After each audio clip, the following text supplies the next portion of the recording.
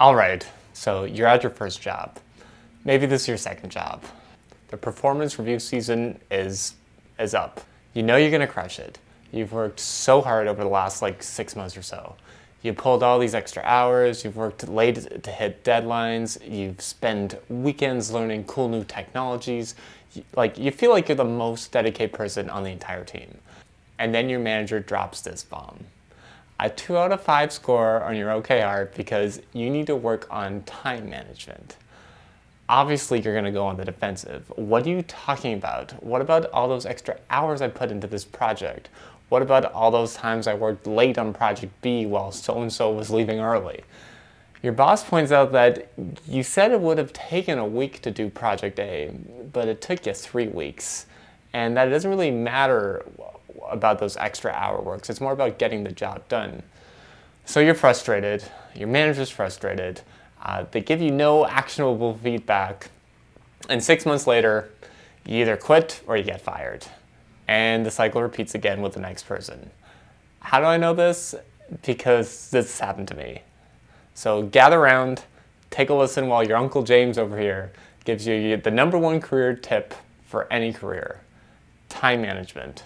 Whether you're an engineer, a product manager, a project manager, or a graphic designer, or whatever, setting realistic expectations around time is pretty much the only thing that matters in the corporate world. I remember getting this feedback on my first internship from my first software engineering boss. And I'll be honest, I was pretty crushed because I really did care about my job and I thought I was doing great. Up until a few years ago, I got this feedback almost at random. Some managers thought I was 110% perfect, and others brought up this feedback, but with no concrete actions. They didn't actually tell me how to manage my time better. They just said, you have to manage your time better. Over the past few years, though, I have cracked this code, and honestly, it really isn't that hard. I really wish I would have known this years ago. I promise, if you do this within the next 6 months, you will be one of the best people on your entire team. First thing to remember, managers are people too. They're making it up as they go along too, and so feel some sympathy for them.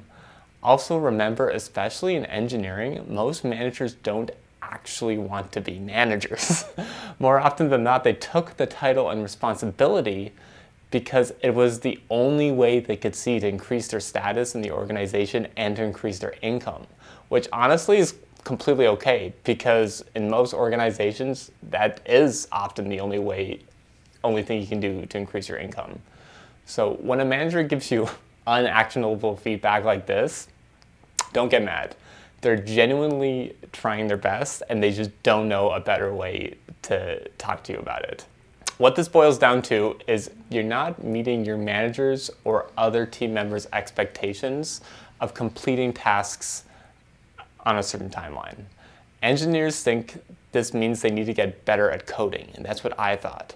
But I disagree. I've realized in most cases, this can be fixed by getting better at delivering bad news sooner, not necessarily getting better at coding. This is usually caused by not realizing bad news is coming yourself. How do you begin to realize when bad news is coming? Write down everything.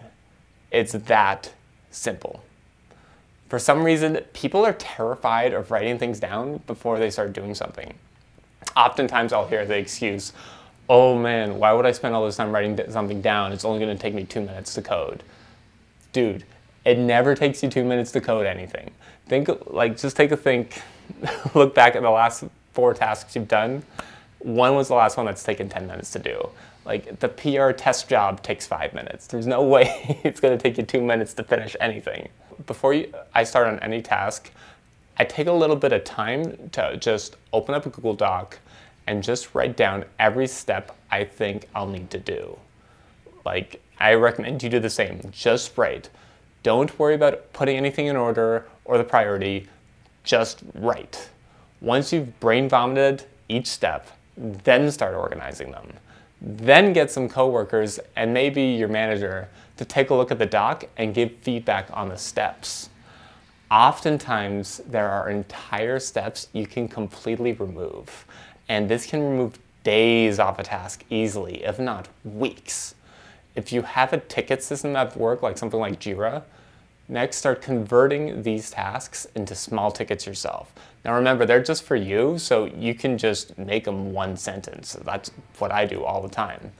Many engineers feel like it's like the product manager's job or the project manager's job to do this. And you know what? Technically, it might be. But instead of spending 30 minutes to 60 minutes complaining about whether or not a product manager is doing their job or not, honestly, just do it. It's not a big deal. And trust me, it's really worth it. Because now not only do you have a paper trail, but the product manager will appreciate you, and you'll get some emotional capital and political capital from that super easily. This is a dirt simple way to buy trust from the rest of not only your team, but other teams like the product team, designers, whoever, which you then can convert later when the project is running late. This makes it very easy to go up to your manager, point out a list of tickets and say, you know what, I thought this would be done in a month, but ticket A and ticket C are taking longer than I thought. Is there anyone free who can take on those 2 tickets while I work out ticket B and D? They're pretty simple. I'm pretty sure like one of the junior people can help me out on this. I did this on a recent Android project at my job. I hadn't touched Android in years, so my estimates were a bit off. But by writing everything down and planning out tasks a week at a time, I could go to my manager and product manager, show them the risks, and negotiate to get help from other teams. And this was a high priority project, I was able to get help.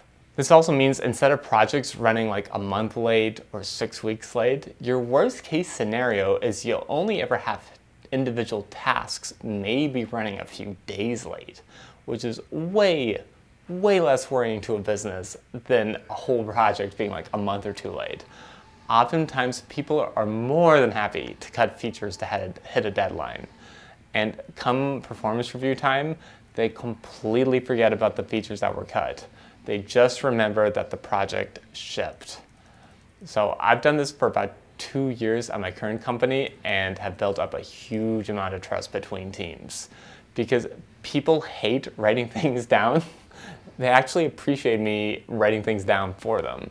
It's never like, do this work because I wrote it down and I said so. It's like not a power play at all. I'm really coming at it with a, hey, remember that conversation we had half an hour ago? I wrote down all our ideas here. Can you make sure I got them all right? Okay, cool. What should we start working on first? People love working with reasonable, collaborative, and most importantly, non-stressed out people. I implemented this and I went like a complete 180 in my performance review the next half of the year.